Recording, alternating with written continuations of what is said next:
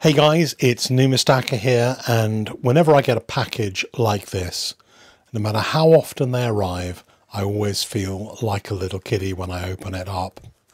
And today I kind of know what's inside this package, recognised the information on the label.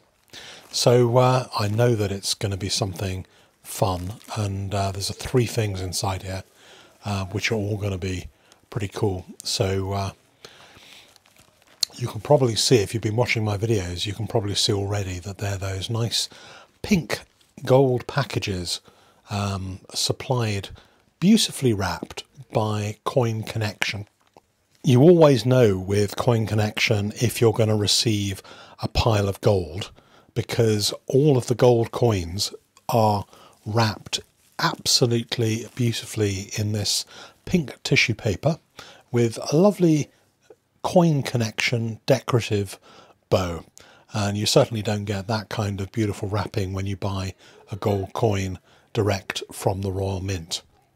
So we're going to take a look at the first one and see what we've got.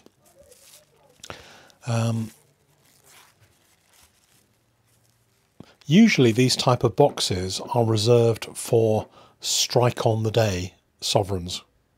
If you haven't been watching my videos, what are strike on the day sovereigns? Well, they started in 2013 making sovereigns which had a special box and a special card. They were struck to brilliant uncirculated finish rather than the harder struck proof coins, and they were struck on one day and only one day to celebrate some kind of special event, usually some kind of royal event. But initially, for the first 4 or 5 years, the coins themselves were basically indistinguishable from any other sovereign.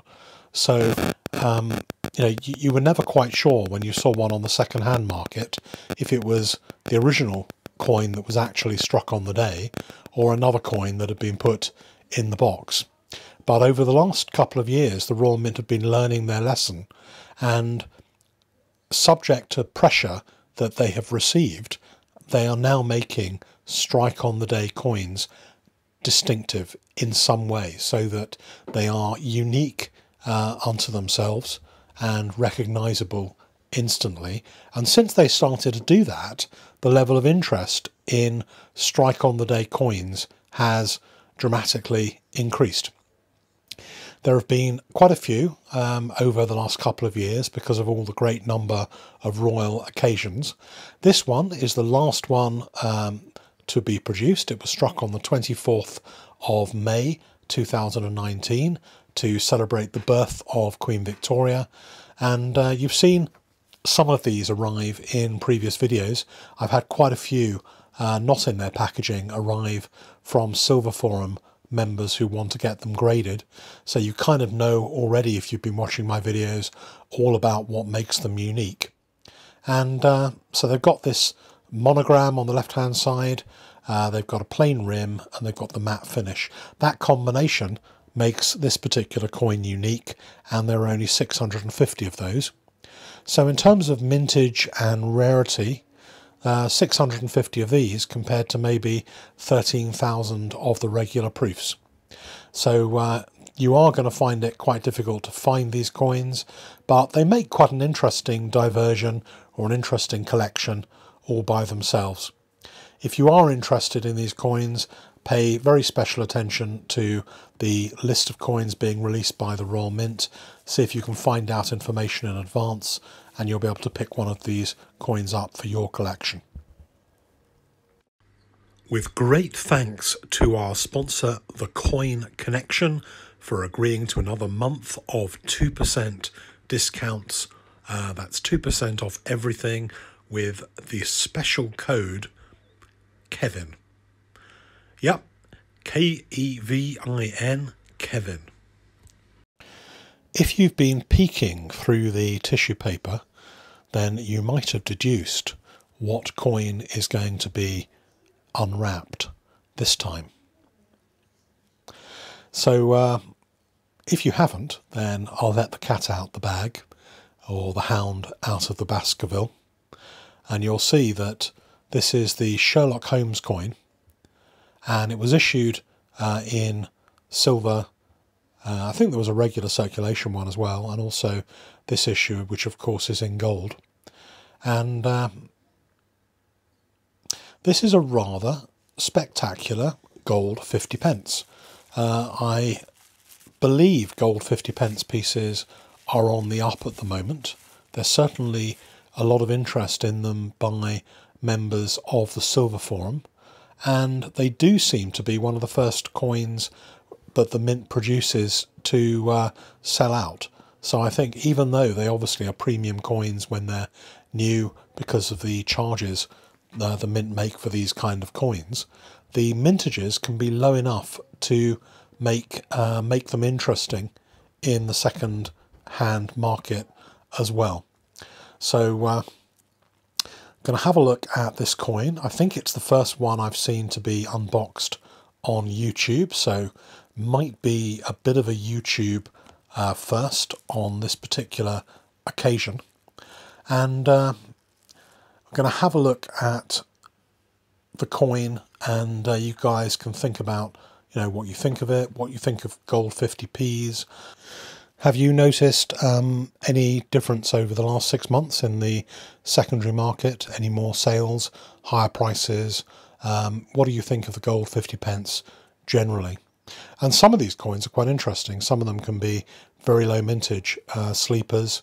I think ones to watch out for in particular are the Stephen Hawking 50p piece and the Snowman 50p piece, both of which were very low mintage. And they seem to do kind of different tiers. This one is a moderate mintage. It's not the lowest, but whenever they think there's a subject that is the kind of thing that everyone is going to be interested in, then they normally mint a few more. And usually they're pretty good judges of what demand is for a particular release. So let's have a look first at the little card and see what we can learn about this particular coin. A celebration of Sherlock Holmes, number 36, nice low mint number, nice low COA number. Okay, so there's 400 in these boxes, and they have an authorized mintage of 600 coins. It doesn't necessarily mean that they're going to sell 600 coins. Quite often the Royal Mint issue and authorize many more coins than they actually sell, and it's worth researching how many are actually sold to see which ones are going to be the rarities going forward. So you can see we've got there's Sherlock with his classic pipe and his deerstalker hat, and he's surrounded by the names of all of his most famous adventures. Arthur Conan Doyle, who created Sherlock Holmes. And my favourite was always the Hound of the Baskervilles, but you guys might have your favourites too. And the other question is who were the best Sherlocks ever? And my vote for the best classic Sherlock goes to Basil Rathbone. So look up on Google or YouTube Basil Rathbone Sherlock, and you can see his Sherlock, and I'm not sure who played Watson to his Sherlock, but that was absolutely classic and fabulous. So there you go. Mystery is solved. We know what was in the box, and we know that this coin is going to be graded by NGC, and you should see it emerge in its slab in one of the Mega Results videos. So there were 3 coins in this package. I'm not going to dwell on this one because I know that it is another one of those strike on the day sovereigns, but it's always nice to rip apart Coin Connection's beautiful wrapping. Sometimes these coins are hard even for people like Coin Connection to get hold of, and I know that they were significantly their deliveries were significantly less than the numbers of people who wanted to order from them for this particular coin. So if you are interested in guaranteeing one of these coins, then it makes sense to do a bit of research first.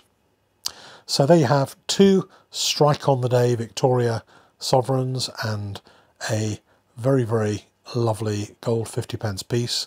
So I've done my work, and that's all from me until the next arrivals video, or maybe the next mega unboxing video. See if you can deduce which one I'm going to do next for you guys.